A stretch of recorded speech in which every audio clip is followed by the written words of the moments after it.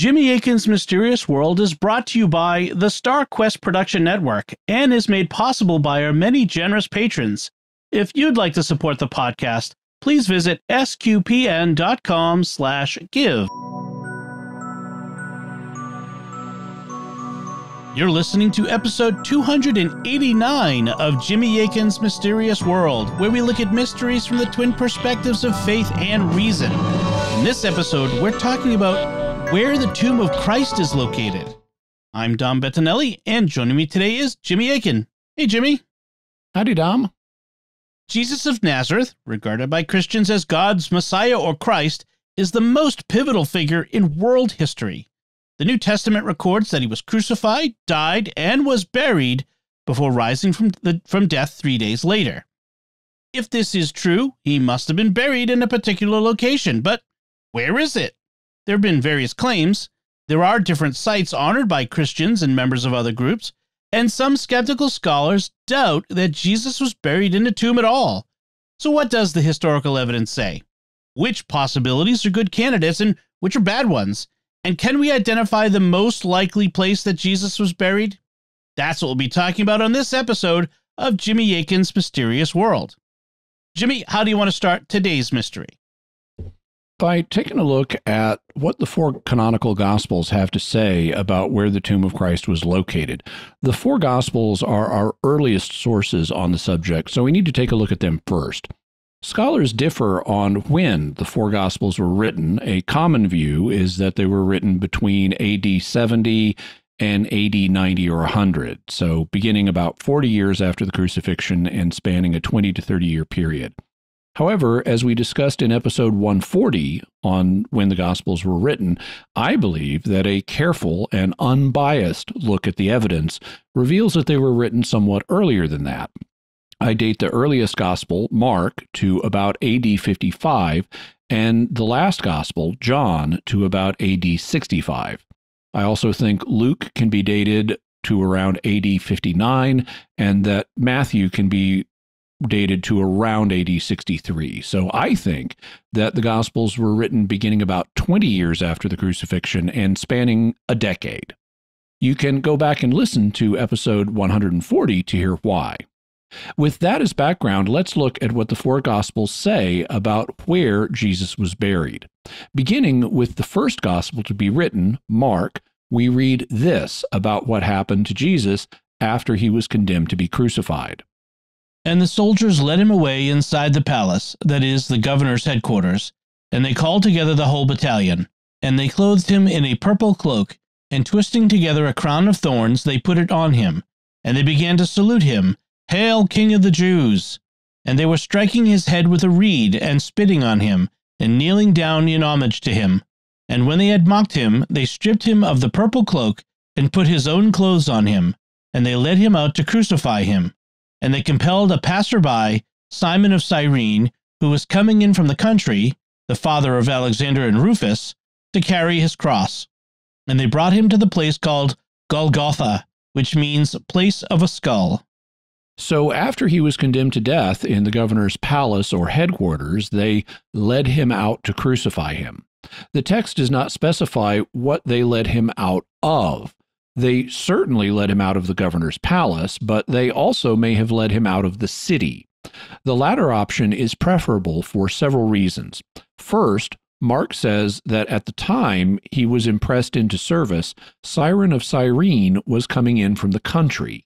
That suggests that they met him as he was coming toward or into the city, which suggests that they were taking Jesus outside the city for crucifixion. Second, the author of Hebrews states, "We have an altar from which those who serve in the tabernacle do not have the right to eat. For the bodies of those animals whose blood is brought into the sanctuary by the high priest for sins are burned up outside the camp. Therefore Jesus also suffered outside the gate, in order that he might sanctify the people by his own blood. So we must go out to him outside the camp, bearing his reproach." This passage is at least a little ambiguous. When the author says that we must go outside the camp to Jesus, he's speaking metaphorically. He means that his Jewish readers must go outside of mainstream Judaism to be with Jesus. So the author might be speaking metaphorically in the previous statement where he says that Jesus suffered outside the gate. However, that second statement is connected to an earlier one about how the bodies of sacrificed animals were burned outside the camp of the Israelites, and that's not a metaphor. For example, Exodus 29:14 says this of the bulls used in sin offerings to consecrate Israelite priests. But the flesh of the bull and its skin and its dung you shall burn with fire outside the camp. It is a sin offering. So the bodies of sacrificed animals really were burned outside the camp, and the author of Hebrews says, therefore, Jesus also suffered outside the gate in order that he might sanctify the people by his own blood.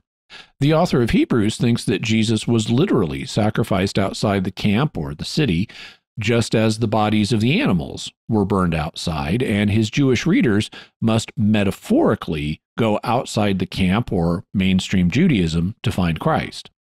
A skeptic could say that maybe the author of Hebrews is here making a theological inference. That is, since he knew the bodies of the animals were burned outside the camp, he only infers that Jesus was crucified outside. But this seems unlikely because we've already seen evidence from Mark, and it's evidence repeated in other Gospels, that suggests Jesus was taken outside of the city to be crucified. And thirdly, and finally, the scholars generally agree that the crucifixion of Jesus would have taken place outside of the city just based on Roman crucifixion practices. So we have good reason to think that Jesus was crucified outside of Jerusalem and that Golgotha was a site that was outside of the city, a fact whose significance will become apparent as we start evaluating the theories about where Christ's tomb is.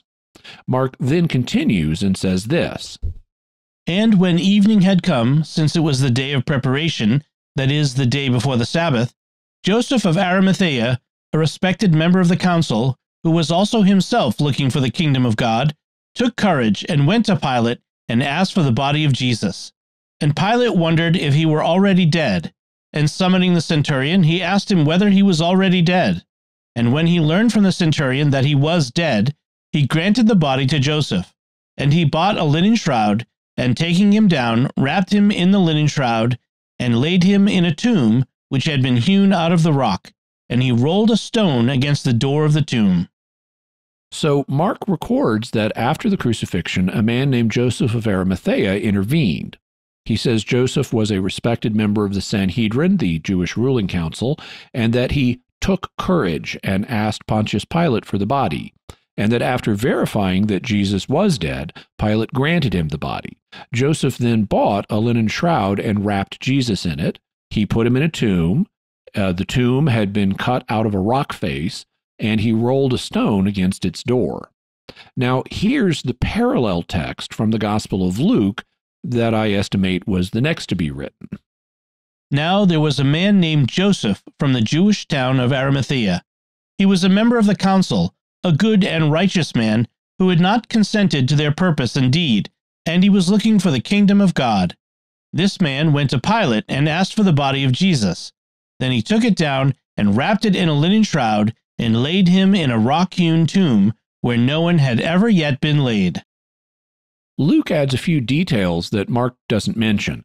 Luke adds that Joseph, despite the fact he was a member of the Jewish ruling council, had not consented to the council's decision to turn Jesus over for execution.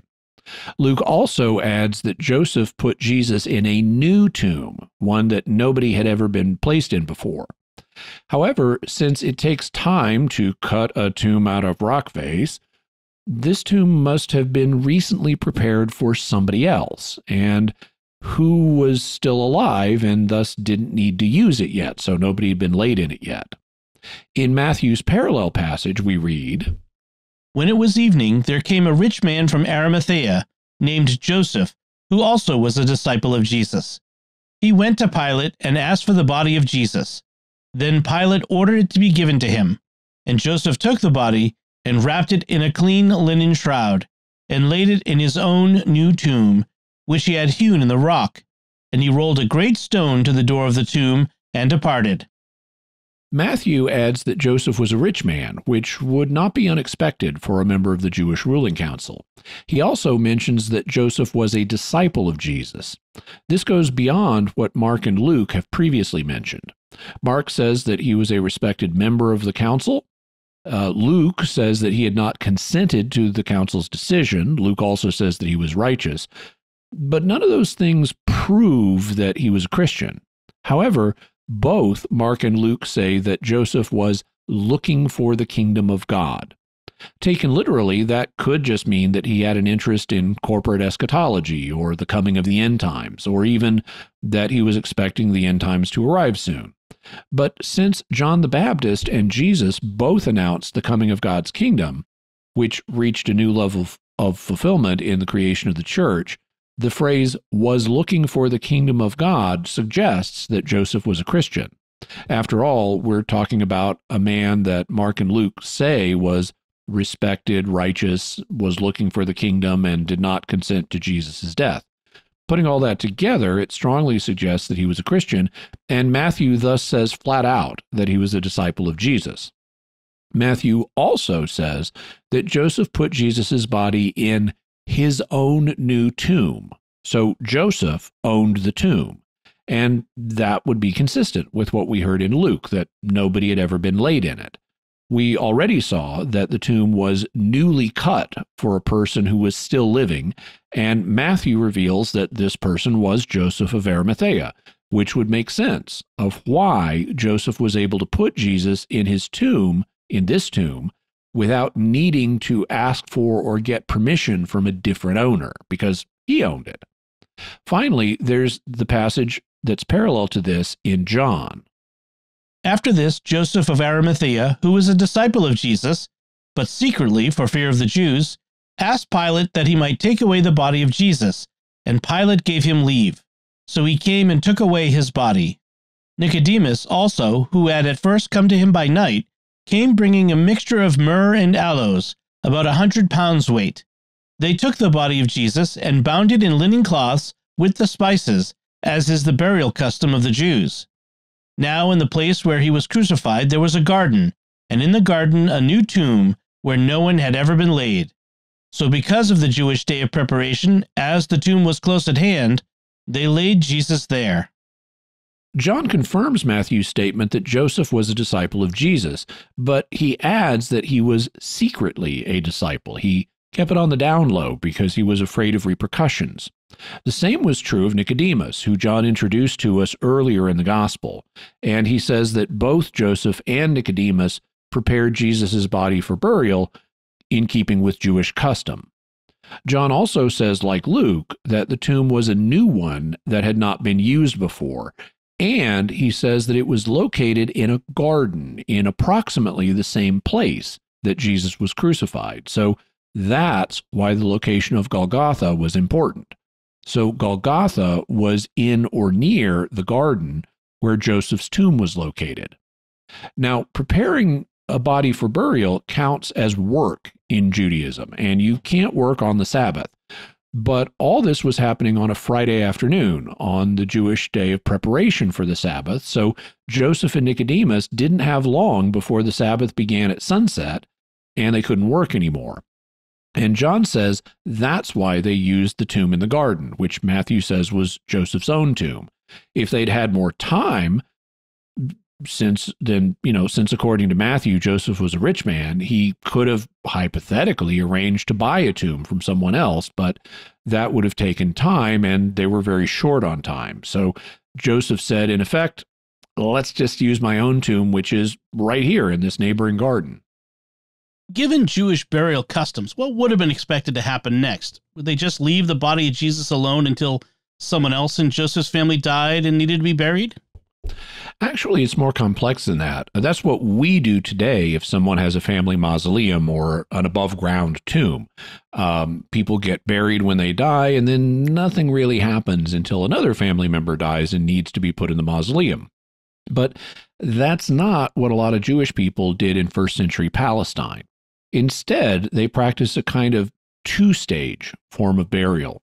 In the first stage, they would bury the person immediately, typically on the same day as death, because unlike the Egyptians, the Israelites did not practice embalming. We discussed Egyptian burial customs back in episode 241 on mummies, and the Egyptians had a 70-day burial process that involved mummifying or drying out the body so it wouldn't decompose. But the Israelites didn't do that, except for the patriarchs Jacob and Joseph, who died in Egypt and were mummified as a sign of respect. When later Israelites, back in the Promised Land, buried a body, it would still be moist and it would decompose, leaving only the bones. That's the reason for the two-stage form of burial they used. After the initial burial, Jews in Palestine would wait about a year, and then after the body had decomposed, they would come back. They would take the bones and clean them, and then for the second stage of the burial, they would be put in a permanent storage place, either on a ledge or a niche in a tomb, or in a special box for bones, a kind of box known as an ossuary that would itself be placed in a tomb. So that's what Joseph of Arimathea was apparently planning on doing now that Jesus was dead. He's completed the first stage burial, and he expected to come back in a year and clean the bones.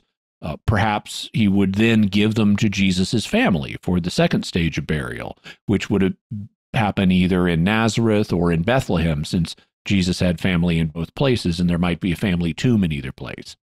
But this expectation was short-circuited when Jesus rose from the dead on the third day, and the tomb was found empty. So let's summarize. Taking what the four Gospels say together, what do they indicate about the tomb of Jesus and its location? Taken together, the four Gospels indicate that the tomb was owned by Joseph of Arimathea, that it was a new tomb that had not yet been used, which means that it would have been made in the early 1st century A.D., most likely in the A.D. 20s and certainly no later than A.D. 33. It was a tomb that had been cut out of rock, so it was cut into a rock face. It was not a natural cave that had been turned into a tomb.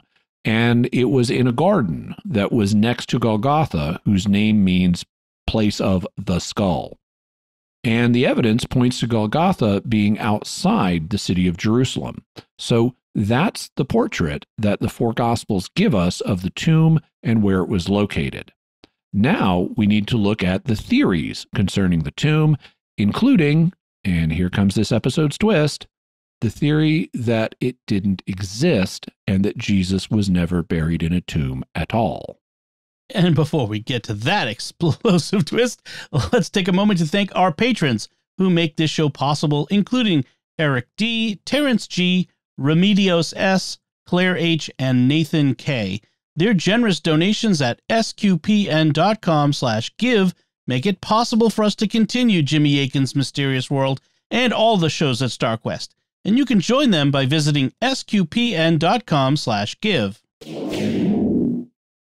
Jimmy Akin's Mysterious World is also brought to you by DeliverContacts.com, offering top brand contact lenses at always low prices with free delivery. Visit DeliverContacts.com.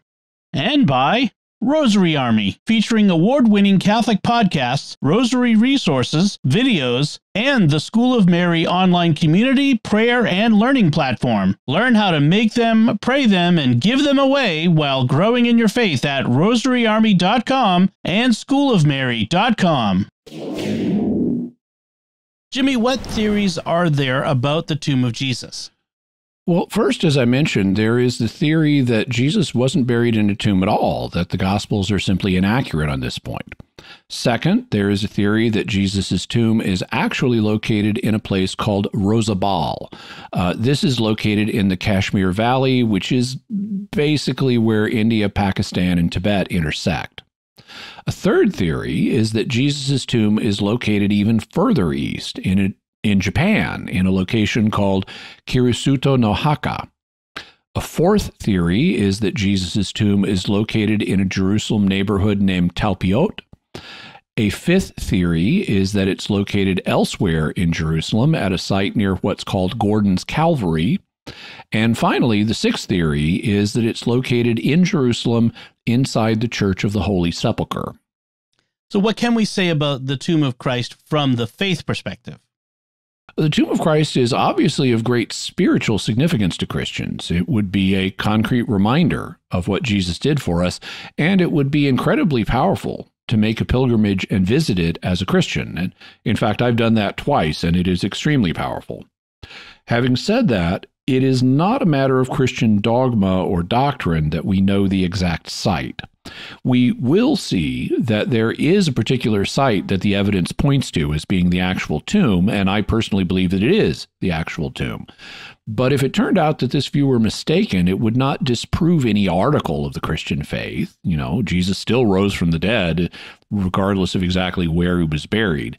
So the exact location of the tomb is not an article of faith, which is one reason that the Gospels aren't more specific about it. And so what follows in this episode will be from the reason perspective rather than the faith perspective. So what can we say about the tomb of Christ from the reason perspective? Which views do you want to consider first, and why? Of the 6 views we named in the theories section, 2 of them are so out there that they are not taken seriously by anyone in the scholarly world. So we'll deal with them briefly and then focus in more depth on the theories that actually do have some scholarly support. These, as you can probably guess, are the ones that place Christ's tomb not just outside of Jerusalem, but far, far outside of it, either 2,300 miles away in the Kashmir Valley or 5,550 miles away in Japan. Nobody in the scholarly world takes those seriously. Is that because the gospel writers placed the crucifixion just outside Jerusalem at Golgotha, not thousands of miles away? No, that's actually not the reason. In both cases, the advocates of these views believe that the crucifixion did take place at Jerusalem, but they believe that Jesus didn't die at the crucifixion for reasons that we'll hear, and that Jesus later traveled eastward and died either in the Kashmir Valley or in Japan. Then let's talk about the theory that is geographically the most far out. What should we know about the view that Jesus is buried in Japan?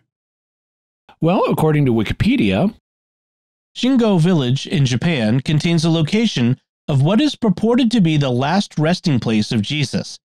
The so-called Tomb of Jesus, or in Japanese, Kirisuto no Haka, and the residence of Jesus' last descendants, the family of Sojiro Sawaguchi. According to the Sawaguchi family's claims, Jesus Christ did not die on the cross at Golgotha. Instead, his brother Isukiri took his place on the cross, while Jesus fled across Siberia to Mutsu province in northern Japan. Once in Japan, he changed his name to Torai Tora Daitenku, became a rice farmer, or a garlic farmer in some accounts, married a 20-year-old Japanese woman named Miyoko, and raised 3 daughters near what is now Shingo. While in Japan, it is asserted that he traveled, learned, and eventually died at the age of 106. His body was exposed on a hilltop for 4 years. According to the customs of the time, Jesus' bones were collected, bundled, and buried in the mound purported to be the grave of Jesus Christ. This story is implausible on its face. First, we have no evidence that Jesus had any brother named Isukiri or an Aramaic equivalent of that, whatever that would be. Second, the evidence that we have indicates that it was Jesus himself who was crucified, not a brother. Also, if Jesus had a brother who looked remarkably like him, then the 12 disciples would have known about the brother, and they would not have been fooled. Third, the story of Jesus migrating from Palestine to Japan is extremely improbable. There were no established trade routes between Palestine and Japan in this period, and it is extremely unlikely that a single traveler would make it there by himself. It's further improbable that a Palestinian Jew in the 1st century would have even known that Japan existed. So all of this is extremely improbable. But it gets even more improbable. The Daily Star reports, each year, visitors flock to the so-called Tomb of Christ after the story of Jesus' apparent connection to Japan was discovered by local farmer Sojiro Sawaguchi in the 1930s. The farmer reportedly found the Takanouchi documents about Christ's unknown story in 1936 before they were destroyed in one of the Allied bombing campaigns during World War II. Thankfully, a transcription had been written down and kept safe. The farmer, Mr. Sawaguchi, did not just assert that he had found the Takenouchi documents, but he was also a descendant of Jesus himself. Today, the tomb of Christ stands on the top of a hill where crosses mark the so-called graves of Jesus and his brother Isukiri. So this claim reportedly only dates to the 1930s, when it was made by the current owner of the farm, Mr. Sajiro Sawaguchi, who reportedly discovered it from reading family documents that conveniently no longer exist. So we can't examine the original documents for ourselves, meaning that we're dealing with an instance of Sherlock Holmes in the case of the missing evidence.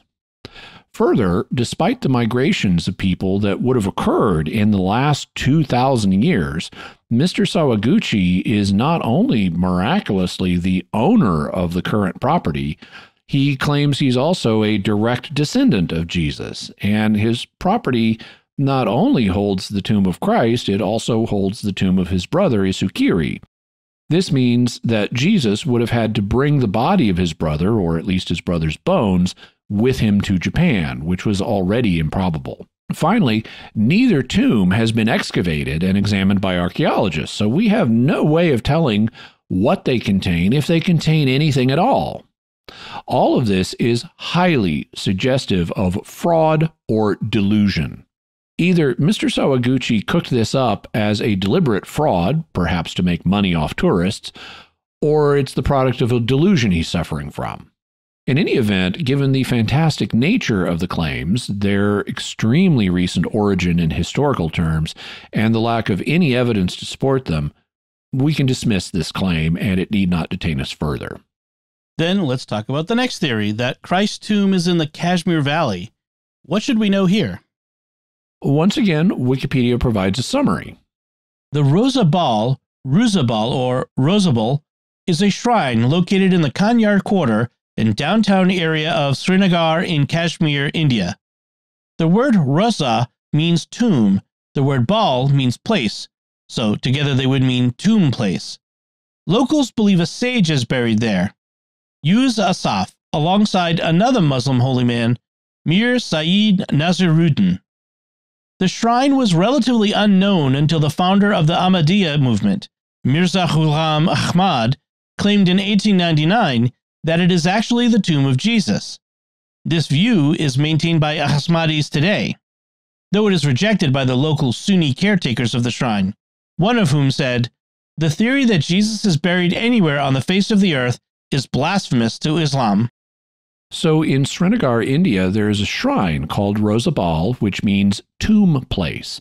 The locals believe it contains the remain of two Muslim holy men, but in 1899, a man named Mirza Ghulam Ahmad claimed it's the tomb of Jesus. Ghulam Ahmad was the founder of a religious sect known as the Ahmadiyya movement, which is an offshoot of Islam, but Orthodox Muslims consider it a heresy. Chief among its claims is that its founder, Ghulam Ahmad, is an eschatological figure known as the Mahdi, or rightly guided one, and also a separate figure, the Messiah of the end times, and that Ghulam Ahmad will bring about the peaceful triumph of Islam over the world. We won't go into Ahmadi belief beyond that, but instead we'll focus on their claims about the Rosabal shrine. One of the key pieces of evidence that Ghulam Ahmad cited was a verse from the 23rd surah or chapter of the Quran.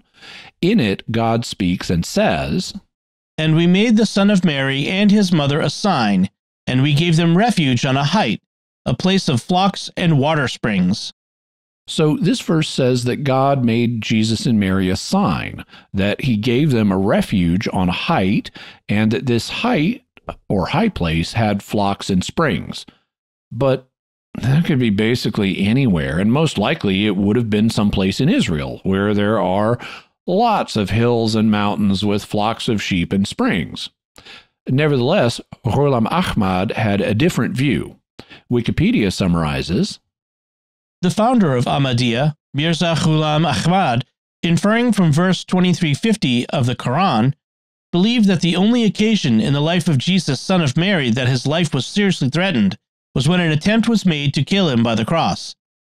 The Quran saying that we prepared an abode for them in an elevated part of the earth, being a place of quiet and security and watered with running springs, Ahmad says, may very fittingly apply to the Valley of Kashmir. In his book, Jesus in India, he elaborately claimed that Rosabal was the tomb of Jesus. Ahmad had separately advocated the view that Jesus did not die by crucifixion, but traveled to the Indian subcontinent and died there at age 120. Swedish biblical scholar Per Beskow states that Ghulam Ahmad separated Yuz Asaf into two components, Yuz and Asaf, and interpreted Yuz as Jesus and Asaf, the Hebrew for gather, as signifying Jesus the gatherer. This is not sound exegetical reasoning. Even if the Kashmir Valley has a high place that loosely fit the description of Jesus and Mary's refuge in the Quran, the much more likely interpretation is that the refuge would be somewhere in Israel, where Muhammad knew Jesus lived. Also, very significantly, Ghulam Ahmad claimed to be the Messiah expected in the end times by Muslims. Conventional Muslims believe that this Messiah will be Jesus, but Ghulam Ahmad said no, it was him. Wikipedia's biography of him summarizes, Mirza Ghulam Ahmad proclaimed he was the promised Messiah and Mahdi. He claimed to be the fulfillment of various prophecies found in world religions regarding the second coming of their founders. Mirza Ghulam Ahmad's followers say that he never claimed to be the same physical Jesus who lived 19 centuries earlier. Mirza Ghulam Ahmad claimed that Jesus died a natural death, in contradiction to the traditional Muslim view of Jesus' physical ascension to heaven and the traditional Christian belief of Jesus' crucifixion. He claimed in his books that there was a general decay of Islamic life and a dire need of a Messiah. He argued that just as Jesus had appeared in the 14th century after Moses, the promised Messiah, i.e. the Mahdi, must also appear in the 14th century after Muhammad. According to Mirza Ghulam Ahmad, the promised Mahdi was a symbolic reference to a spiritual leader and not a military leader in the person of Jesus Christ, as is believed by many Muslims. With this proclamation, he also rejected the idea of armed jihad. So good that he rejected the idea of armed jihad, but he's also making the grandiose claim to be the promised end-time Messiah of Islam, which could be understood as a sign of delusion, especially since, he's now dead. Furthermore, his claims about the Rosabal shrine are extremely problematic. In the first place, the idea that Jesus didn't die on the cross is rejected by basically all unbiased scholars. I mean, it's common in Islam, but even skeptical agnostic scholars like Bart Ehrman consider it certain that Jesus was killed by the Romans by crucifixion. Further, we have no evidence at all that Jesus made a post-crucifixion journey to the Kashmir Valley in India. Some have made claims that Jesus visited India during his so-called hidden years, that is, between the time he was 12 years old and when he began his public ministry around the age of 30, and we'll discuss those claims in a future episode, though, spoilers, sweetie, they don't hold up to scrutiny. But that's a different period of Jesus' life than the post-crucifixion journey that Ghulam Ahmad claimed, and we have zero evidence for that claim. Also, concerning the Rosabal shrine itself, Wikipedia states this. The shrine is first mentioned in The Story of Kashmir, published 1747, by the Khwaja Muhammad Azam Didamari, a local Srinagar Sufi writer. Muhammad Azam states that the tomb is of a foreign prophet and prince, Yusuf. The name may derive from the Urdu word Yusuf in the legend of Balkhar and Yusuf, Yusuf being a name for Gautama Buddha. So there is no mention of the shrine even existing until 1747, just 250 years before Ghulam Ahmad made his claim. That's far too long a gap, historically, from when Ahmad said Jesus died in the early 2nd century. Further, the actual evidence points to it being a shrine to Buddha, not Jesus. So the Rosa Ball Shrine is simply not a credible site for the tomb of Jesus, and scholars do not take this claim seriously. Then let's look at some views that at least have some scholarly support. What about the idea that Jesus was not buried in a tomb at all? Who holds this, and why do they think that? This is an extreme minority opinion among scholars. The man most famous for popularizing it was the Irish scholar and former priest, John Dominic Crossan. In his book, Jesus, A Revolutionary Biography, Crossan claimed that instead of being buried in a tomb, Jesus' body may have been eaten by wild dogs. This claim was widely rejected by scholars, including non-Christian ones, as ridiculous. And one of the scholars who rejected the idea was the agnostic Bart Ehrman. However, he later partially changed his mind. In his book, How Jesus Became God, Ehrman writes, John Dominic Crossan has made the rather infamous suggestion that Jesus' body was not raised from the dead, but was eaten by dogs. When I first heard this suggestion, I was no longer a Christian, and so was not religiously outraged, but I did think it was excessive and sensationalist. But that was before I did any real research on the matter. My view now is that we do not know and cannot know what actually happened to Jesus' body. But it is absolutely true that as far as we can tell from all the surviving evidence, what normally happened to a criminal's body is that it was left to decompose and serve as food for scavenging animals. Crucifixion was meant to be a public disincentive to engage in politically subversive activities, and the disincentive did not end with the pain and death. It continued on, and the ravages worked on the corpse afterward. So Ehrman's new position was that we can't know what happened to Jesus' body, but the normal fate of criminals' bodies was to be left to decompose and be scavenged by animals. And he goes on to argue that this would be most likely what happened to Jesus, rather than him being buried in a tomb. What arguments does Ehrman propose for this view? He makes several arguments. First, as we just heard, that this was the normal fate of executed criminals in general. Second, that this normally applied particularly to people the Romans crucified. Third, that in the Greek and Roman worlds, executed criminals were normally placed in common graves rather than in tombs. And fourth, that Pontius Pilate was a uniquely cruel governor who would have been unlikely to grant Joseph of Arimathea's request for the body. Does Ehrman have evidence he can cite for his arguments? What do you make of them? He has evidence that he cites for each of his arguments, and when it comes to the first three arguments, he's correct. The character of Pontius Pilate is a separate issue that we'll deal with later, but Ehrman is right that the bodies of executed criminals were normally left to decompose and be scavenged. He's right that this normally applied to those the Romans crucified, and he's right that the bodies were normally placed in shallow common graves rather than tombs. But all of that is only what happened normally, or at least frequently. It doesn't show that this is what happened to Jesus, and this is something that is discussed by the New Testament scholar Craig Evans in his contribution to the response book, How God Became Jesus. We won't go through all of Evans's response to Ehrman, but it's really, really devastating.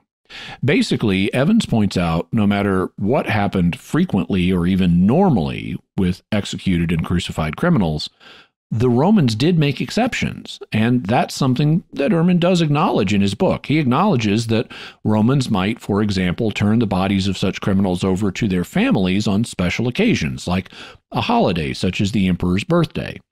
But Ehrman argues that this would not have happened in Jesus' case because Jesus was crucified at Passover, not the emperor's birthday, and because the Jews had no say in what happened to him after they handed him over. But this is just wrong. And to see why, we need to look at a verse in the Old Testament. Moses is giving legislation for what to do in various circumstances, and in Deuteronomy 21, verses 22 and 23, it says, And if a man has committed a crime punishable by death, and he is put to death, and you hang him on a tree, his body shall not remain all night on the tree, but you shall bury him the same day, for a hanged man is cursed by God. You shall not defile your land that the Lord your God is giving you for an inheritance. So the idea is that if a man is executed by being hung on a tree, then he's cursed by God, and if you leave him up on that tree overnight, it will defile the land of Israel. And by implication, if you deliberately defile the land that God has given you, God may curse you. For example, with drought or famine or plague, or by giving your enemies victory in battle. So you need to get the executed man off the tree the same day and bury him. We know that after the Jewish people encountered crucifixion, they interpreted a wooden cross as a tree for purposes of the law. For example, St. Paul writes, Christ redeemed us from the curse of the law by becoming a curse for us. For it is written, Cursed is everyone who is hanged on a tree. Now, the Jewish leaders were responsible for maintaining the ritual purity of the land of Israel, and so to do that, they would urgently demand that the Romans quickly give them the bodies of anybody who was crucified in order to prevent the land from being defiled and God bringing a curse upon the land because of this defilement. But Ehrman completely ignores this. He looks at what was commonplace Roman practice outside of Jewish Palestine and takes no account whatever of what Romans are known to have done inside Jewish Palestine. What Craig Evans does is mount a devastating case that the Romans did make exceptions when crucifying people in Israel, at least during peacetime. They may not have done this during the Jewish War from AD 66 to 73, but we know that before that, they did regularly turn over the bodies of crucified individuals in Israel so that they could be given a proper burial and avoid the curse. At one point, Evans quotes a summary of Roman law known as the Digesta or Digest, which says, The bodies of persons who have been punished should be given to whoever requests them for the purpose of burial. Digesta 48:24-3. He then writes, This summation of Roman law makes it clear that bodies were sometimes released to families and friends. Indeed, the Digesta argues that the bodies of the executed, quote, should be given to whoever requests them for the purpose of burial, end quote, emphasis added. In light of what we read here, and in light of what we find in other sources, it is simply erroneous to assert that the Romans did not permit the burial of the executed, including the crucified. Bodies were in fact released to those who requested them. The Jewish historian Josephus himself makes this request of Titus, son of Vespasian, and Titus granted it. Life of Josephus 4:20-21. Evans continues, The Romans, Josephus says, do not require their subjects to violate their national laws. Against Apion 273. The Jewish historian and apologist adds that the Roman procurators who succeeded Agrippa I, by abstaining from all interference with the customs of the country, kept the nation at peace. Jewish War 2:220. Customs that included never leaving a corpse unburied. Against Apion 2:211. Had Roman governors, in Israel, especially in the vicinity of Jerusalem itself, regularly crucified Jews and left their bodies hanging on crosses, it is unlikely they would have kept the nation at peace. Evans also discusses this specifically in connection with crucifixion. Had Pilate and other Roman governors of Israel in the 6 to 66 CE period of time regularly crucified people, whether Jewish or Gentile, and left their bodies hanging on the cross unburied, thus defiling the land, there would have been riots, if not uprisings. Josephus applies this point specifically to crucifixion when he says, in reference to the rebels who had seized control of Jerusalem in 66 CE and killed some of the hated ruling priests, they actually went so far in their impiety as to cast out their dead bodies without burial, although the Jews are so careful about burial rites that even malefactors who have been sentenced to crucifixion are taken down and buried before sunset. Jewish War 4:317. Those sentenced to crucifixion in the time of Josephus were people crucified by the Romans and not by Jewish rulers such as the Hasmoneans. And although crucified by the Romans, these unfortunates were taken down and buried before sunset. So we have evidence of Romans allowing Jews to take down the bodies of crucifixion victims and bury them so that the land would not be defiled, in keeping with Deuteronomy 21. The responsibility to get an executed man off of the cross would fall particularly to the Jewish ruling council, or Sanhedrin, and it would especially apply to the Sanhedrin if they were the ones responsible for the execution. This sheds light on why Joseph of Arimathea, a member of the council, asked for Jesus' body. Craig Evans writes, according to Jewish law, it was the responsibility of the council to bury the executed. At least in Jerusalem. The traditions elsewhere in Israel may have been different. It is against this legal and cultural backdrop that the story of Joseph of Arimathea should be understood. Because the Jewish council, or Sanhedrin, delivered Jesus to the Roman authorities for execution, it was incumbent upon it to arrange for proper burial, as in Mishnah Sanhedrin 6:5 cited above. This task fell to Joseph of Arimathea, a member of the council. The gospel narratives are completely in step with Jewish practice, which Roman authorities during peacetime respected. Joseph was actually the perfect person to make this request, since he was both a member of the council and a secret Christian. As a member of the council, he would have legal standing to make the request of Pilate, and other members of the council wouldn't view him with suspicion, since he was one of their own number and could thus volunteer for the assignment that would have fallen to someone from the Sanhedrin. And as a secret follower of Jesus, he would be motivated to volunteer to provide Jesus with a decent burial. So the four gospel accounts of Joseph of Arimathea asking for the body actually make a ton of sense. What about Ehrman's argument that Pontius Pilate was too cruel a ruler to grant Joseph's request? Pontius Pilate has a reputation for cruelty in many circles today, but whether he was actually cruel and how cruel he was is debated among scholars.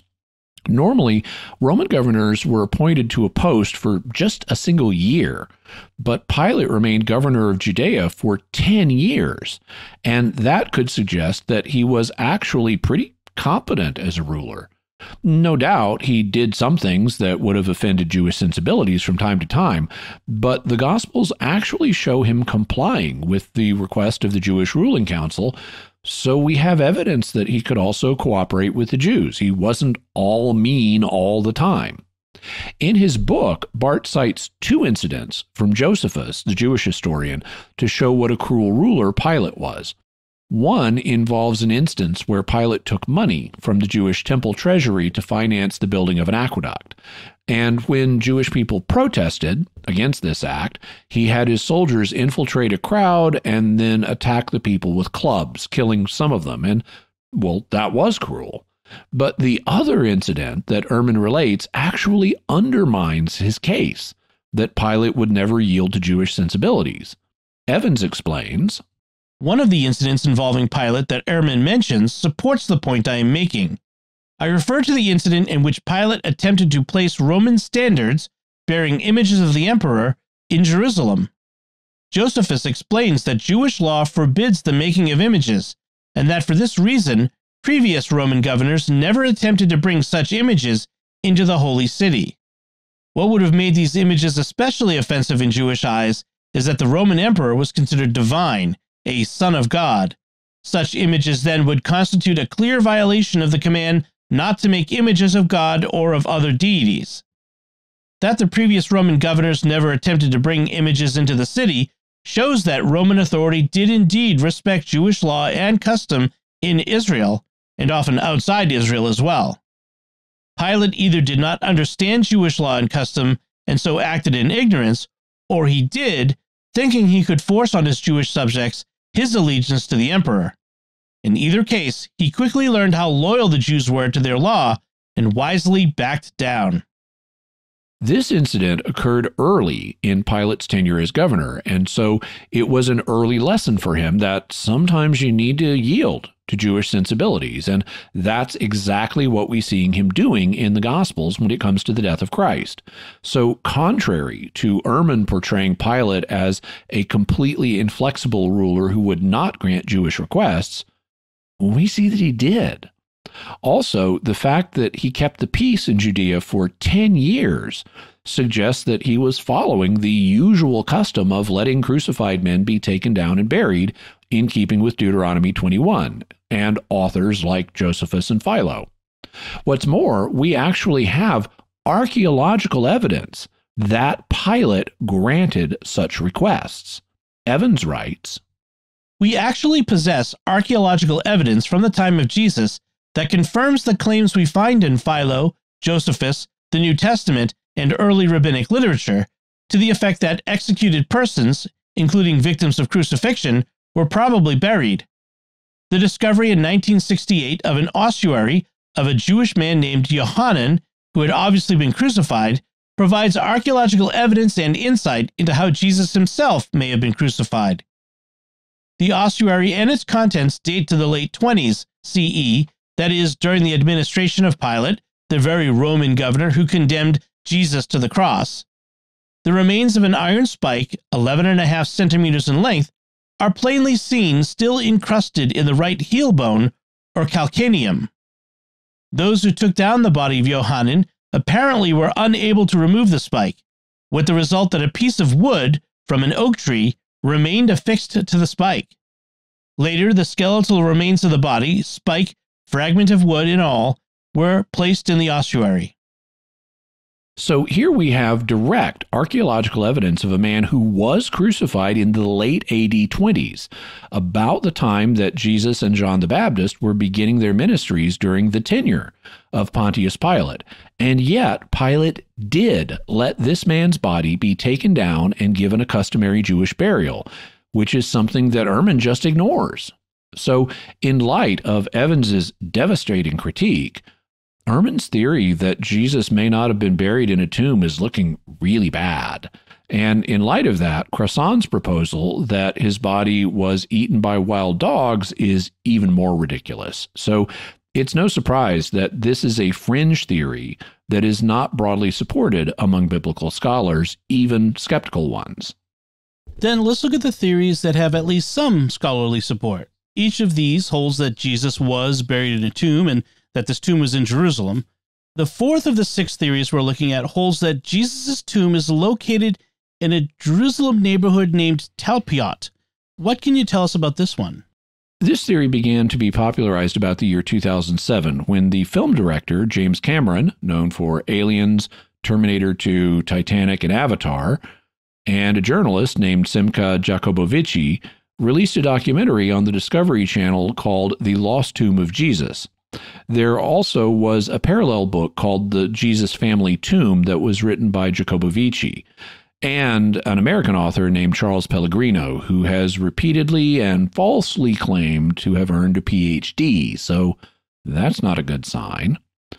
On his blog, Bible Archaeology Report, Brian Wendell writes, "Located about 5 kilometers or 3 miles south of the old city of Jerusalem is the Talpiot family tomb. It was originally discovered in 1980, but rose to fame with the 2007 Discovery Channel documentary, The Lost Tomb of Jesus, which was produced by James Cameron and directed by Simca Jacobovici. 10 ossuaries were discovered within the Talpiot tomb, bearing names such as Jesus, Mary, and Joseph. The filmmakers identified one of the ossuaries bearing the inscription Maria Mane as belonging to Mary Magdalene, suggesting she was married to Jesus. Only 2 of the ossuaries contain a patronym helpful identification: Jude, son of Jesus, and Jesus, son of Joseph. This has led some to conclude Jesus of Nazareth and Mary Magdalene had a son named Judah. Supporters of the Talpiot tomb also point to DNA testing, which demonstrated that Jesus and Maria Mene were not maternally related. In the Discovery Channel documentary, the filmmakers used this as evidence to suggest they were married. Scholar James Tabor contends that the famous James, brother of Jesus, ossuary came from the Talpiot tomb, suggesting it was the family tomb of Jesus of Nazareth. So that's a basic summary of the case for the Talpiot tomb being connected with Jesus. How much support has the Talpiot tomb hypothesis gained in the scholarly community? Basically, none. It is supported by James Tabor, and he is a scholar, but he's a highly eccentric one. Tabor is known for championing colorful views that basically nobody else believes, and he's the only actual scholar I know that supports the Talpiot tomb hypothesis. What do you make of the arguments the Talpiot tomb's supporters propose? What about the fact that one of the ossuaries had the inscription, Jesus, son of Joseph? Well, in the first place, it's not at all certain that this is what the inscription even says. It does not clearly say Jesus, son of Joseph. Instead, some scholars have read the first name not as Yehoshua or Jesus, but as Hanun. And the second name isn't actually Yehoseph or Joseph, but a shortened name Yosef. So it may be Hanun, son of Yosef, not Jesus, son of Joseph. But let's suppose it does say Jesus, son of Joseph. What would that actually prove? As Brian Wendell states, scholars have pointed out that the presence of names such as Jesus, Joseph, and Mary is not as compelling an argument as the filmmakers made it out to be. Simply put, they were among the most popular Hebrew names in the 1st century AD. Cameron and Jacobovici have read more into these names than is warranted. Now, the Talpiot supporters have tried to make statistical arguments to shore up their claim, but as Mark Twain said, there are 3 kinds of lies: lies, damned lies, and statistics. But we don't need to make this complicated. In his book, Jesus and the Eyewitnesses, the British scholar Richard Bauckham did a statistical study of the names that were known to be in use in 1st century Jewish Palestine. And these were among the most common names at the time. For example, the name Joseph was the 2nd most common name for men after Simon. There are 218 known occurrences of it out of 2,625 male name occurrences that we have records of, either literary or archaeological inscriptions. That means that 8.3% of all men were named Joseph. And putting that another way, 1 in 12 men were Josephs. Similarly, Jesus was the 6th most common male name, with 99 occurrences out of 2,625. So 3.8% of men were named Jesus, and 1 in 27 men were Jesuses. That means, purely by random chance, 1 in 12 men would be named Joseph, and of those, 1 in 27 of the Josephs would have a son named Jesus. That means 1 in 320 families would have a Jesus, son of Joseph in them.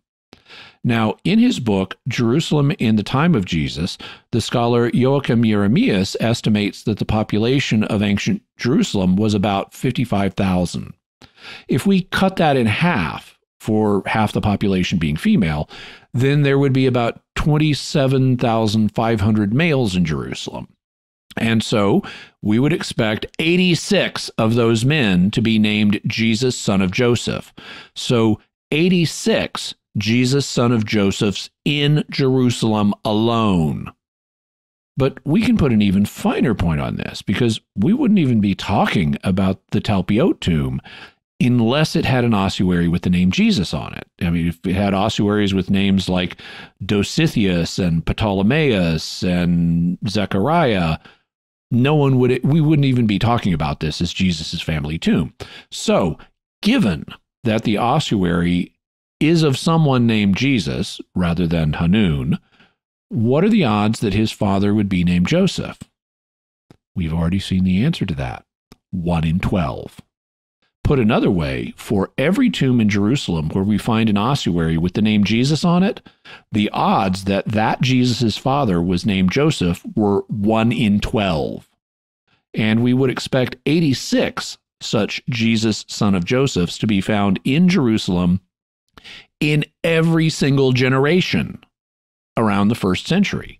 So these odds are far from astronomical. There should be dozens of Jesus, son of Josephs, in Jerusalem at any one time, and the Talpiot ossuary's inscription thus proves nothing about it belonging to Jesus of Nazareth, even if we read it as saying Jesus, son of Joseph, rather than Hanun, son of Yosef.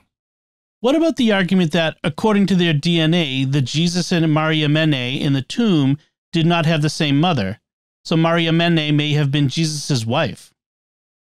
Well, it's possible that this Mariamene was the wife of this Jesus, but that's not remotely indicated by the evidence we have. Just because a man and a woman don't have the same mother doesn't mean that they're husband and wife. One problem here is that we don't even know that the people in this tomb were a family. It's possible that this was a family tomb, but we don't know that. It's a guess. And so if this wasn't a family tomb, then this Mariamene may have had no relationship at all to this Jesus. She's just someone buried there. Perhaps she lived in the same neighborhood, but was otherwise unrelated. And even if they are related somehow, an even bigger problem is that we don't know what generations this Jesus and this Mariamene belong to. It could be that they belong to different generations, and Jesus is the father or grandfather of Mariamene. And even if Jesus and Mariamene belong to the same generation, that doesn't mean that they're husband and wife. It could also mean that they're cousins, or that they had the same father but different mothers, making them half-siblings. And there are other possibilities yet, so this is a terribly weak argument.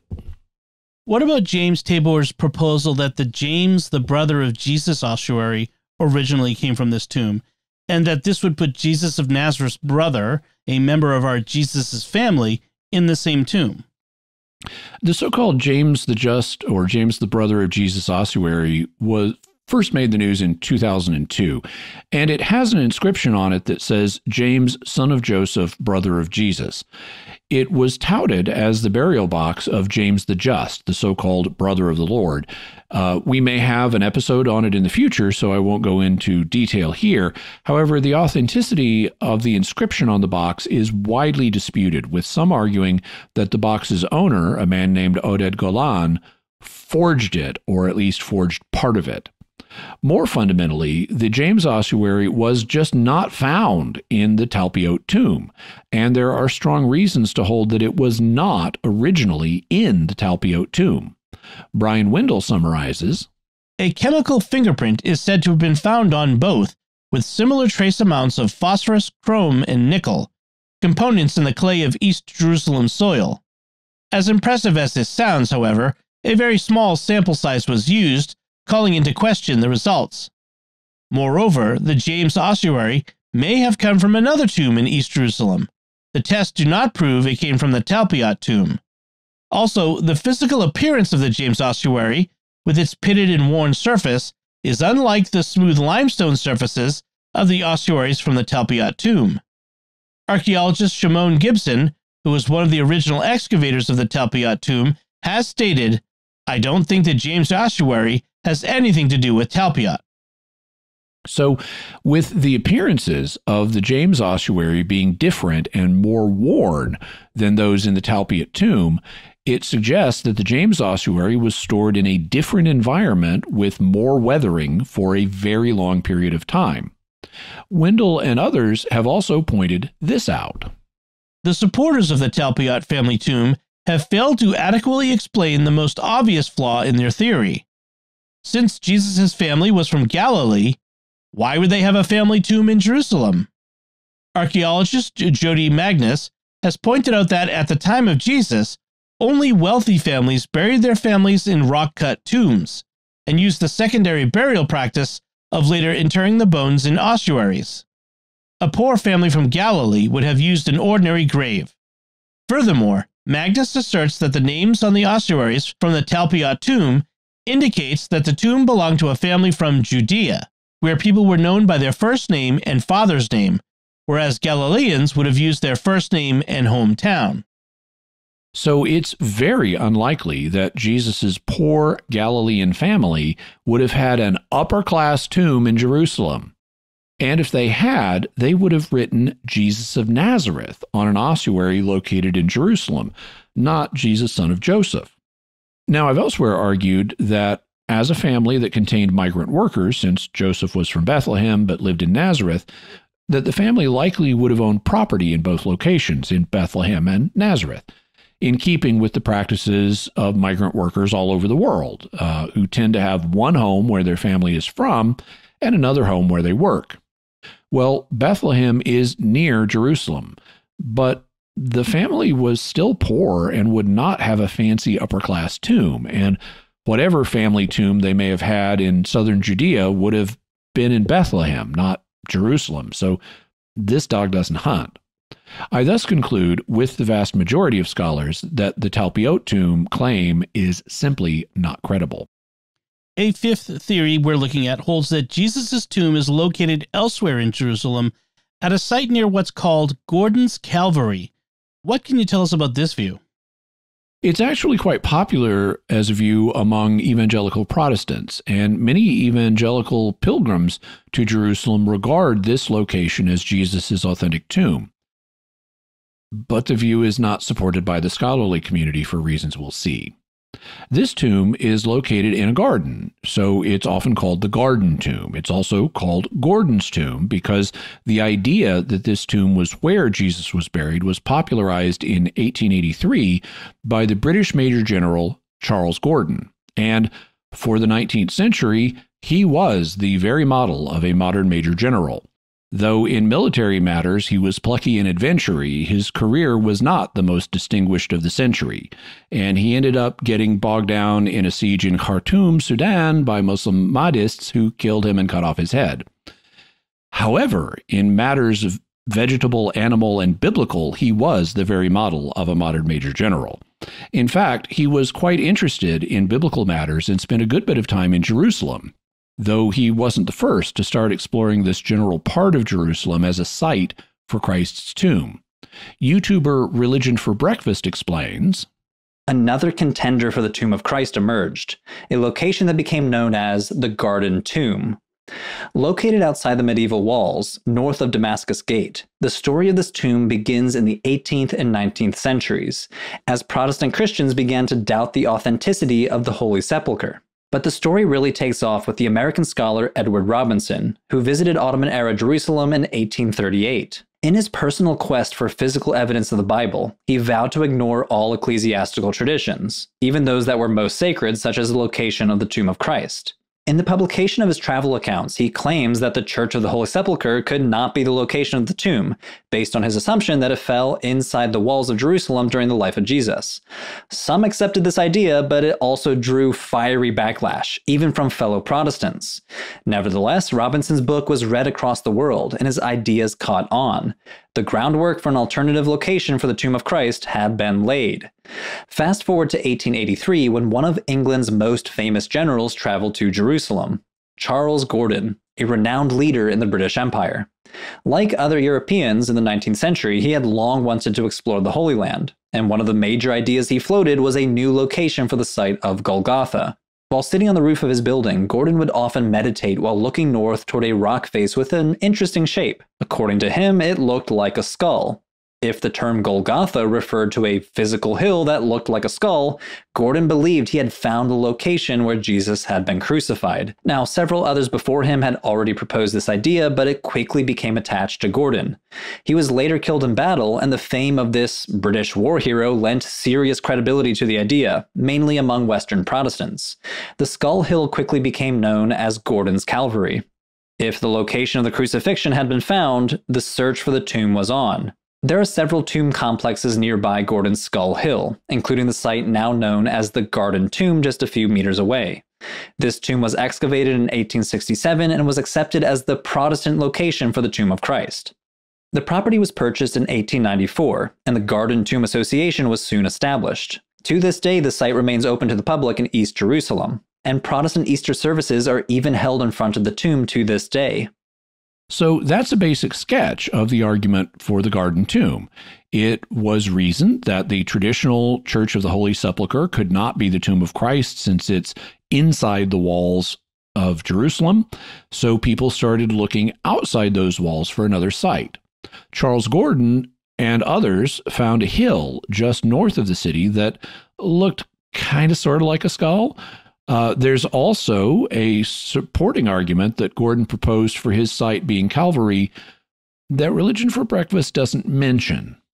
In his book, Archaeology in the New Testament, scholar John McRae explains, insight into the method used by General Gordon to identify the tomb as Jesus' burial place is obtained from a letter Gordon published in 1885 in the Quarterly Statement of the Palestine Exploration Fund. He wrote that when he visited the Skull Hill, he felt convinced that it must be the place of Christ's crucifixion, since it was north of the city. Jesus, he reasoned, would have been slain north of the altar, as were the Old Testament sacrificial lambs, of which he was the type. He also determined that the lay of the land supported his analogy. He saw various land formations of Jerusalem as representing a skeleton.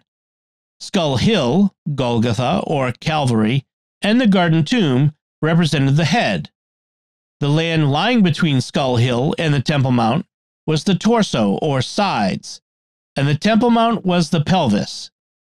Had not Psalm 48:2 spoken of Zion on the sides of the north?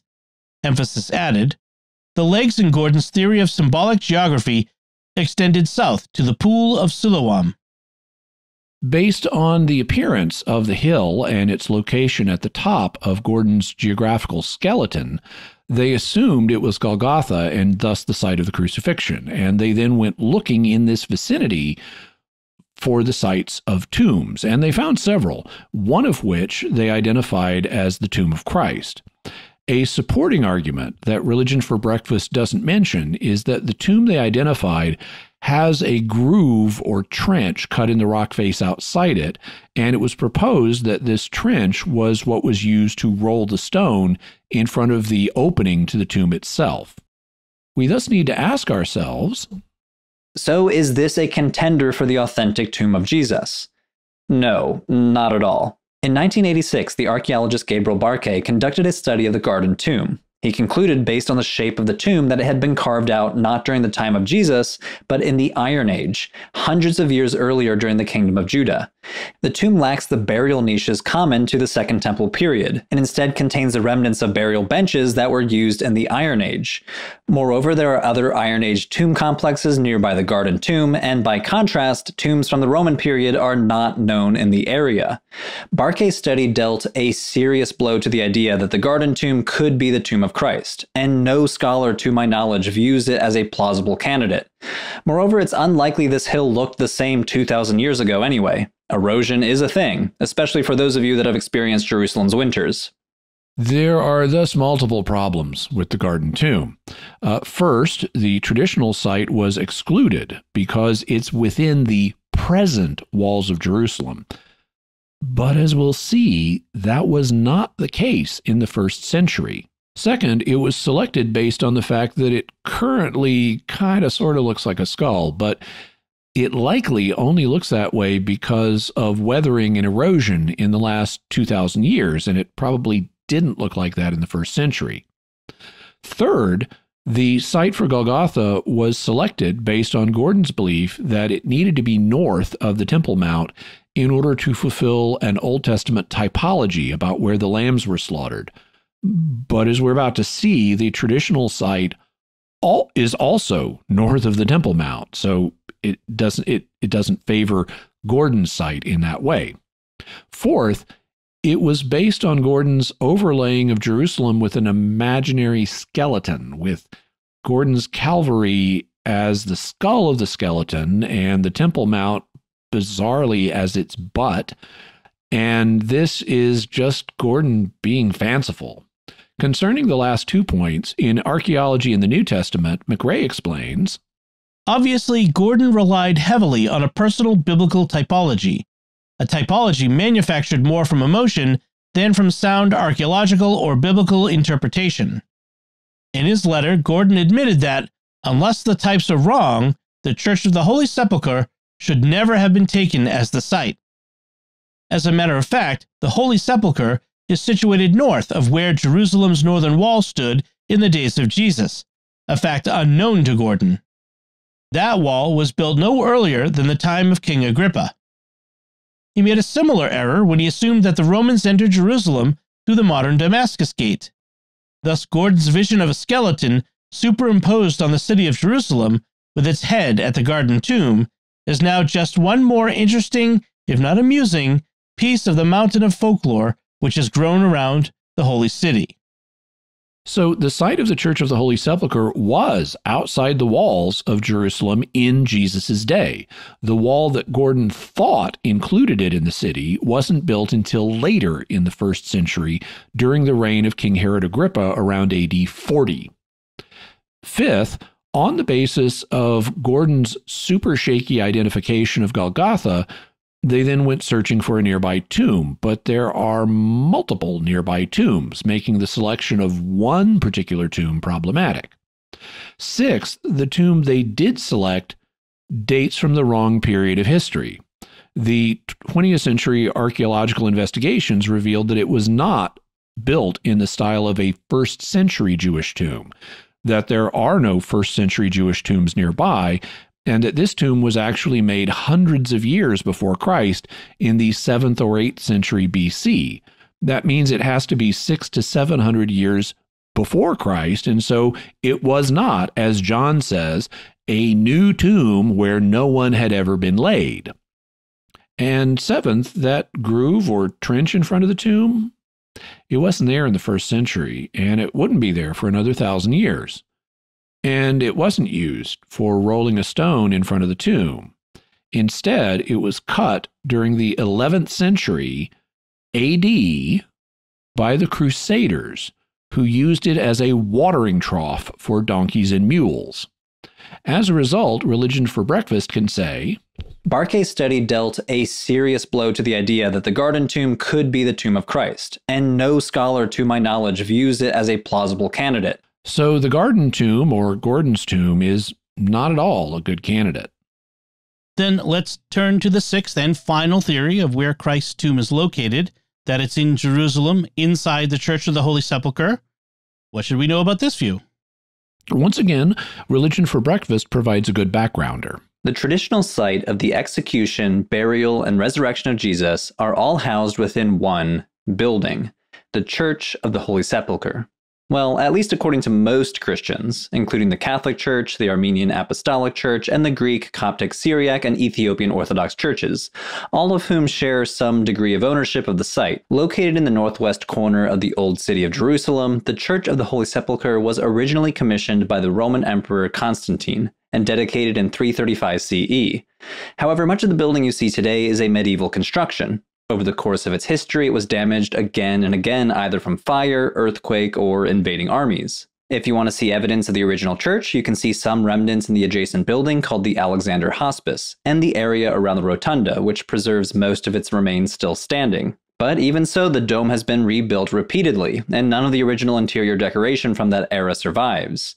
Today, its bluish-gray domes stand out on the skyline of the old city. Inside the church, you can wind through the dark, cavernous halls, visit the purported site of the crucifixion, watch pilgrims touch the so-called Stone of the Unction, where the body of Jesus is said to have been anointed for burial, and of course visit the traditional site of the tomb itself, which stands in the main rotunda of the church inside a shrine called the Edicule. The majority of Christians throughout history have accepted the authenticity of this location, and thousands of pilgrims visit the church each day. But what does archaeology tell us about the building and its surrounding area? Is this a plausibly authentic site for the tomb of Jesus?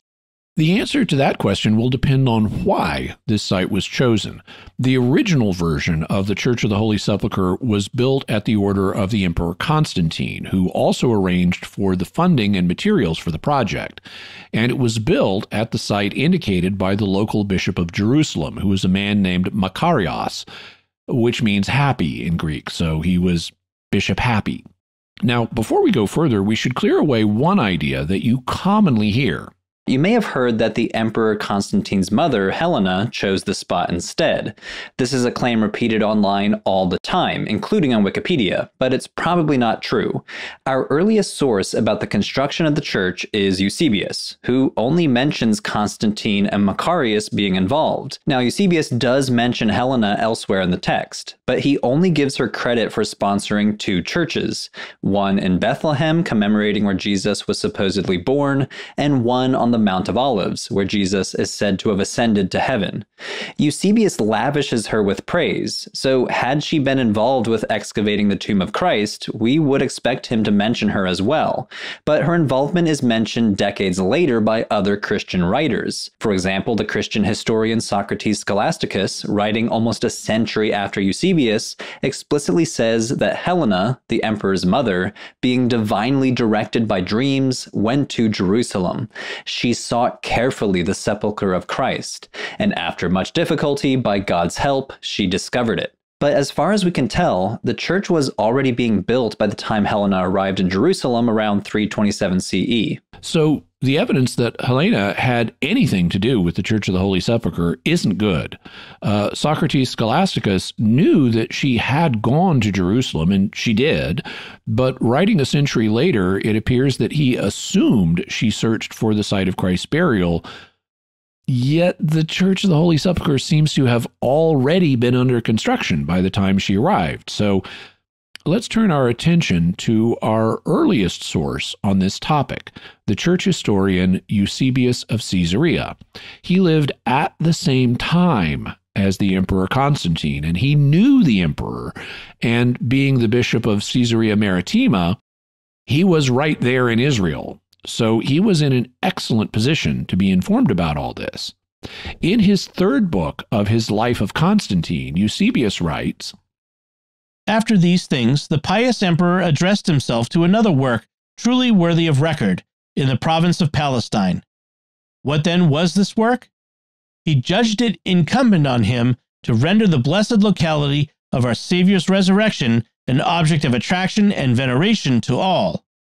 He issued immediate injunctions, therefore, for the erection in that spot of a house of prayer, and this he did not on the mere natural impulse of his own mind, but being moved in spirit by the Savior himself." So Constantine directed Bishop Macarius of Jerusalem to have a suitable church built at the site of Jesus' resurrection. To understand why it was built where it was, we need to understand something about the history of Jerusalem. After the time of Christ, the Jewish people in Palestine began a war against the Romans that lasted from AD 66 to 73. And in the middle of the war, in AD 70, the Romans destroyed the Jewish temple and most of the city of Jerusalem, just as Jesus had predicted. But around 130, so AD 130, during the time of the Emperor Hadrian, the Romans decided to rebuild Jerusalem as a Roman colony. They gave it the name Aelia Capitolina. They built a temple to Jupiter on the Jewish Temple Mount, desecrating it, and they built a temple to Venus, or Aphrodite, over the site of the crucifixion. Eusebius continues, "For it had been in time past the endeavor of impious men, or rather let me say of the whole race of evil spirits through their means, to consign to the darkness of oblivion that divine monument of immortality to which the radiant angel had descended from heaven and rolled away the stone for those who still had stony hearts, and who had supposed that the living one still lay among the dead, and had declared glad tidings to the women also, and removed their stony-hearted unbelief by the conviction that he whom they sought was alive. This sacred cave, then, certain impious and godless persons had thought to remove entirely from the eyes of men, supposing in their folly that they thus should be able effectually to obscure the truth. Accordingly, they brought a quantity of earth from a distance with much labor and covered the entire spot. Then, having raised this to a modern 24, they paved it with stone, concealing the holy cave beneath this massive mound. Then, as though their purpose had been effectually accomplished, they prepared on this foundation a truly dreadful sepulchre of souls, by building a gloomy shrine of lifeless idols to the impure spirit whom they called Venus, and offering detestable oblations therein on profane and accursed altars. For they supposed that their object could not otherwise be fully attained than by thus burying the sacred cave beneath these foul pollutions. And now, acting as he did under the guidance of the divine spirit, Constantine could not consent to see the sacred spot of which we have spoken, thus buried, through the devices of the adversaries, under every kind of impurity, and abandoned to forgetfulness and neglect. Nor would he yield to the malice of those who had contracted his guilt, but calling on the divine aid, gave orders that the place should be thoroughly purified, thinking that the parts which had been most polluted by the enemy ought to receive special tokens, through his means, of the greatness of the divine favor.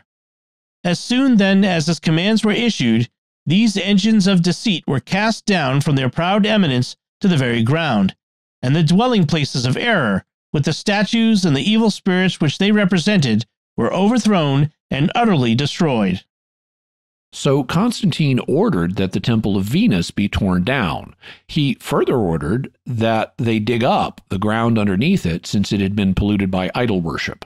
Eusebius continues, Nor did the emperor's zeal stop here, but he gave further orders that the materials of what was thus destroyed, both stone and timber, should be removed and thrown as far from the spot as possible, and this command also was speedily executed. The emperor, however, was not satisfied with having proceeded thus far. Once more, fired with holy ardor, he directed that the ground itself should be dug up to a considerable depth, and the soil, which had been polluted by the foul impurities of demon worship, transported to a far distant place. This also was accomplished without delay.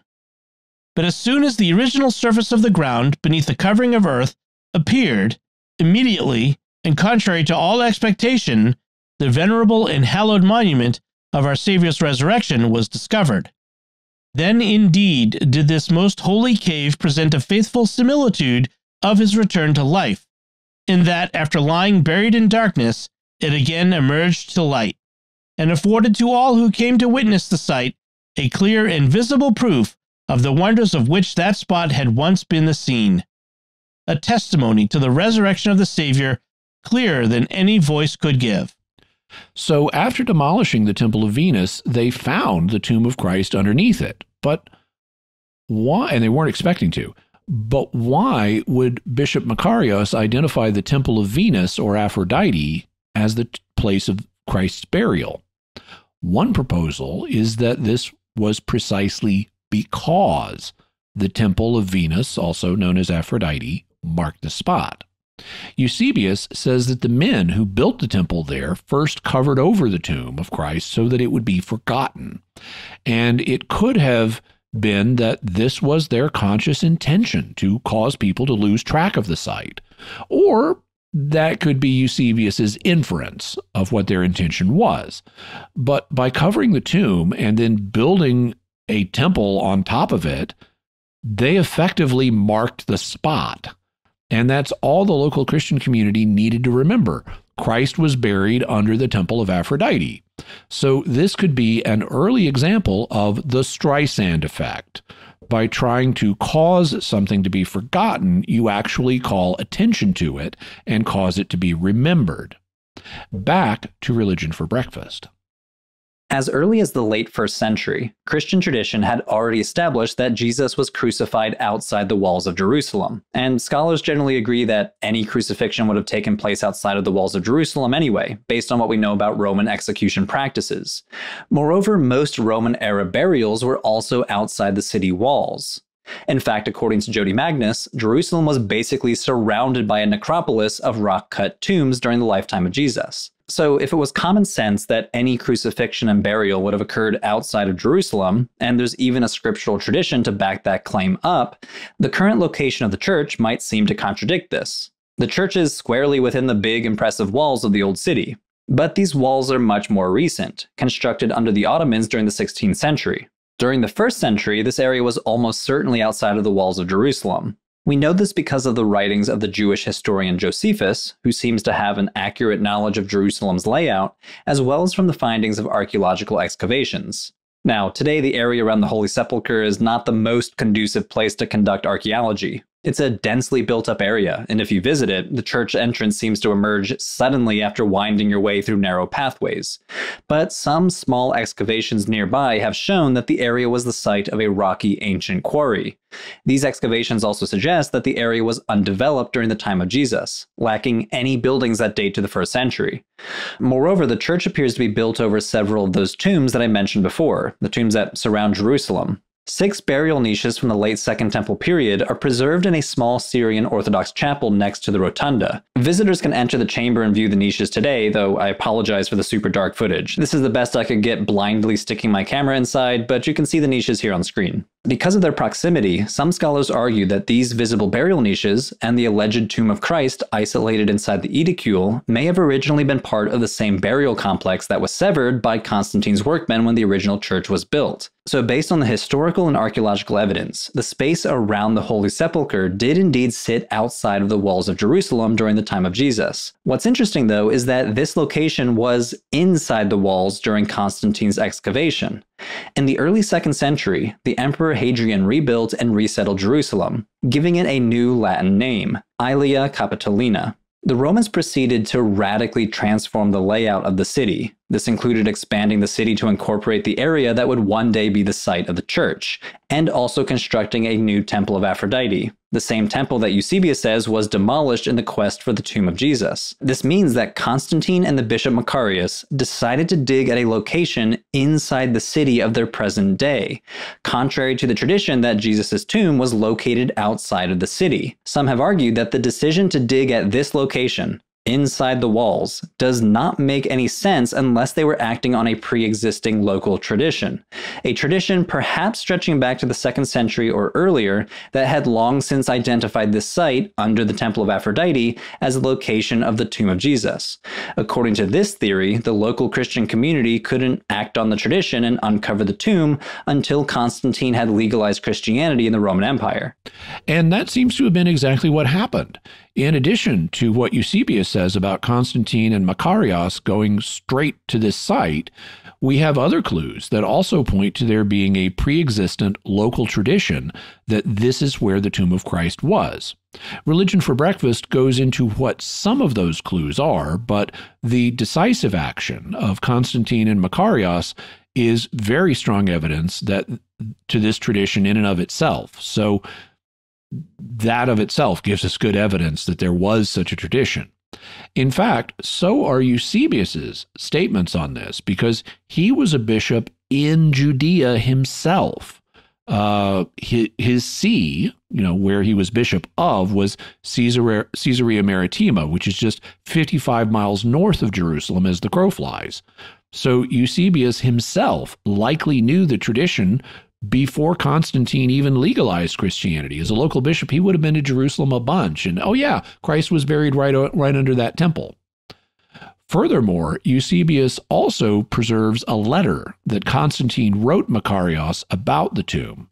In it, Constantine says, I have no greater care than how I may best adorn with a splendid structure that sacred spot, which under divine direction I have disencumbered, as it were, of the heavy weight of foul idol worship. A spot which has been accounted holy from the beginning in God's judgment, but which now appears holier still, since it has brought to light a clear assurance of our Savior's passion. The language Constantine uses doesn't prove this, but his discussion of how the site has been holy from the beginning in God's judgment is consistent with the idea that there was a pre-existing Christian tradition about this site, and it has been counted holy from the beginning among followers of God, that is, Christians. To summarize, the area was an undeveloped quarry outside the walls of Jerusalem during the time of Jesus, which coheres with what's described in the Gospels. The area had at least a few tombs, and Constantine's decision to dig there was seemingly not random, but rather was guided by a pre-existing local tradition.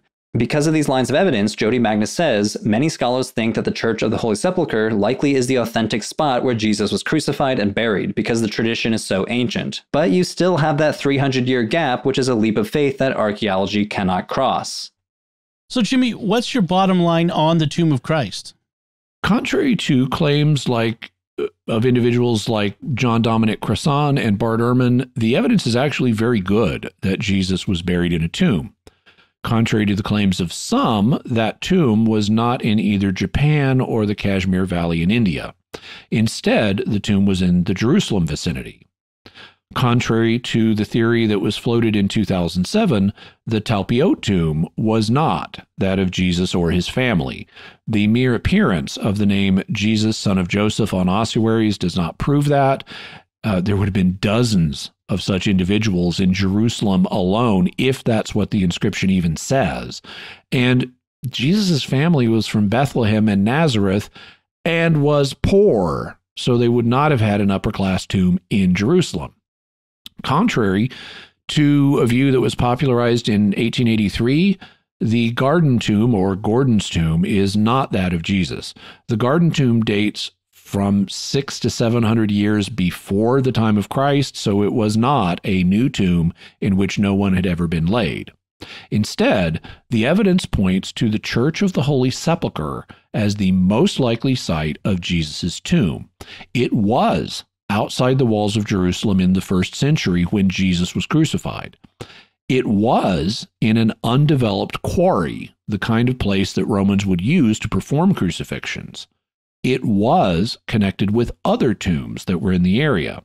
And whether the Romans did it deliberately or accidentally, they marked the spot of Jesus' burial by building a temple to Venus over it, allowing Christians to remember exactly where to dig once Christianity was legalized. The evidence thus points to the Church of the Holy Sepulcher as the archaeologically most likely site of Jesus' tomb, and that's exactly what I think it is, from the reason perspective. And what further resources can we offer to the listeners and viewers on this topic? We'll have a link to the response book, How God Became Jesus, by Craig Evans and others. They're responding to Bart Ehrman's book, How Jesus Became God, so we'll also have a link to that. Buyer beware. We'll have a link to Joachim Jeremias's book, Jerusalem in the Time of Jesus, Richard Baucham's book, Jesus and the Eyewitnesses, which is gobsmackingly outstanding, John McRae's book, Archaeology in the New Testament. We'll also have Religion for Breakfast's video, Where is the Tomb of Jesus? Links to Eusebius's Life of Constantine, Book 3, which we quoted from. Also, information from Wikipedia about the Tomb of Japan, Shingo Japan, a Daily Star article on the Japanese tomb, information about Rosabal, information about Mirza Ghulam Ahmad, information about Yehohanan and his crucifixion, information about the Talpiot tomb, Bible archaeology reports, discussion on 3 of the tombs, Michael Heiser's article, Thinking Clearly About the Jesus Family Tomb, information about the James Ossuary and Cyrus Gordon, and the Modern Major General song, which I was riffing on a little bit earlier. It's from the Pirates of Penzance, and yes, I can sing the entire song, but I won't at the moment. We'll also have a video of the song. Excellent. So that's it from us. What are your theories about the tomb of Jesus? You can let us know by visiting sqpn.com or the Jimmy Akin's Mysterious World Facebook page, sending us an email to feedback@mysterious.fm, sending a tweet to @mys_world, visiting the StarQuest Discord community at sqpn.com/discord, or calling our mysterious feedback line at 619-738-4515, 619-738-4515. And I want to say a special word of thanks to Oasis Studio 7 for the video and animation work they do for the show. They're available for hire, so they can help you out with your video and animation and other design needs. You can check out what they do by going to my YouTube channel, youtube.com/Jimmy Akin, and watching one of the Mysterious World videos. And I hope you'll do that. While you're there, please be sure to like, comment, and subscribe, because if you do those things, it tells Wikipedia, or it tells YouTube's algorithm that you found this video engaging, and thus other people are likely to find it engaging, so YouTube will show it to more people, and you can help promote the channel by liking, commenting, and subscribing. And, I am trying to grow my channel, so I really appreciate it if you subscribe. And be sure to hit the bell notification so that you always get notifications whenever I have a new video. Usually there's a few a week now, whether it's a Mysterious World video or one of the other videos I do. Jimmy, what's our next episode going to be about? Next week is the week that leads into Christmas, so we'll be doing a special episode in which Cy Kellett and I discuss the mystery of the very first Christmas. What do we know about it, and how do we know? Very good. So, folks, be sure to get your very own Mysterious World t-shirt or mug or more. Makes a great Christmas gift or Epiphany gift, so you can get it in time, and more in our merchandise shop at sqpn.com/merch. You can find links to Jimmy's resources from our discussion on our show notes at mysterious.fm/289. And incidentally, you can also find all of the links for the various feedback forms on the same show pages, so you can check it out there. And remember, to help us continue to produce the podcast, please visit sqpn.com/give. Jimmy Akin's Mysterious World is also brought to you by Tim Shevlin's Personal Fitness Training for Catholics, providing spiritual and physical wellness programs and daily accountability check-ins. Strengthen yourself to help further God's kingdom. Work out for the right reason with the right mindset. Learn more by visiting fitcatholics.com. And by The Grady Group, a Catholic company bringing financial clarity to their clients across the United States, using safe money options to produce reasonable rates of return for their clients. Learn more at GradyGroupInc.com. And by Great Lakes Customs Law, helping importers and individuals with seizures, penalties, and compliance with U.S. customs matters throughout the United States. Visit GreatLakesCustomsLaw.com. Until next time, Jimmy Akin, thank you for exploring with us our mysterious world. Thanks, Tom. And once again, I'm Dom Bettinelli. Thank you for listening to Jimmy Akin's Mysterious World on StarQuest. Howdy, folks. This is Jimmy Akin with a special message as we approach the Christmas season. 5 years ago, StarQuest launched Jimmy Akin's Mysterious World, which has become one of the most popular Catholic podcasts. The show educates and entertains tens of thousands of people every month, exploring mysteries and showing how we can use critical thinking to evaluate extraordinary claims. We're very proud of how Mysterious World has grown and fulfills our gospel mission. But we're not done yet. We are reaching tens of thousands, but even more people could benefit from hearing this and all the shows at StarQuest in our unique apostolate of spreading the gospel with podcasts and videos. To keep growing, to fulfill that mission, we need your help. In the course of the nearly 300 episodes of Mysterious World, we've continually improved the show, adding a video version and animations that help illustrate the concepts we discuss. We've also begun adding video to our other shows, as well as to enhance their presentations and reach new audiences. We've also launched new shows, most recently The Secrets of Sacred Art, which is best enjoyed as a video. And we have plans for even more growth, bringing the light of Christ to even more people online. We need your help, though, to make that happen. We have many generous supporters, but as time goes on, some people inevitably have to step back from giving. As a result, our resources have started to decrease. That's why it's very important that we hear from you this Advent and Christmas, the time of year when nonprofits receive most of their support for the year. If you're already a supporter of StarQuest, we thank you and ask you to prayerfully consider increasing your support at this time. If you're not yet a financial supporter, please become one now. Every gift counts. Could you give $15 or even just $10 a month? Whatever level of support you can offer, please show your support for SQPN this Christmas, and remember that your gifts may be tax deductible. Just go to sqpn.com/give. That's sqpn.com/give. May God bless you this Advent, and may you have a blessed Christmas season.